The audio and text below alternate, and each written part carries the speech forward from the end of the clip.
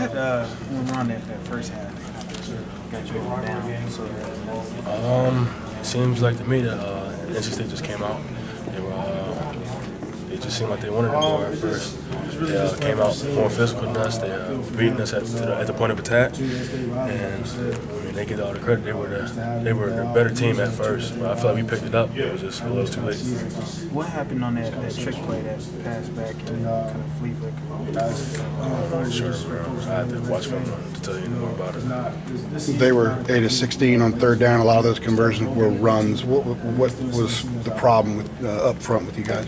Just not fitting our gaps, really not making a tackle. I mean, we had guys getting to the ball, we're just not getting them to the ground. On Tuesday after practice, we got to talk to some of the seniors, and I had talked to 5 of them, and I asked them, I reminded them about what happened 2 years ago in the senior day when State came in here and rolled over you guys, and they each said that wasn't going to happen now. The culture's totally different, DNA's totally different, but it looked a lot like 2 years ago with the mental mistakes, the physical mistakes, just looking not like you guys weren't ready to play. How did that happen today? Like I said, early on, they just came out and they were better than us earlier. I mean, they had 21 points in the first quarter. They finished with 28. I mean, we picked it up, but it was just too late.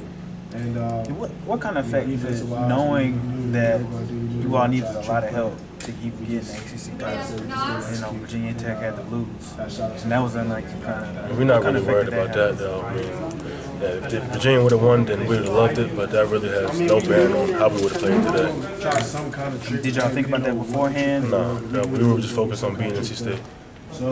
Losing to Duke and State in the same season, especially here in the last month of the season, didn't look like you guys were heading in that direction, but did you guys kind of maybe flatline or even regress as a group in the last month or so? No, I mean, I don't think we regressed at all. I mean, like you said, we did lose to both of them. It sucks. I feel like if we had started off a lot faster than we did, and if we didn't come out as flat as we did, then we could have beat them. But the fact that we did lose to both of them, I mean, it's a bad feeling. We're definitely going to come out with a vengeance.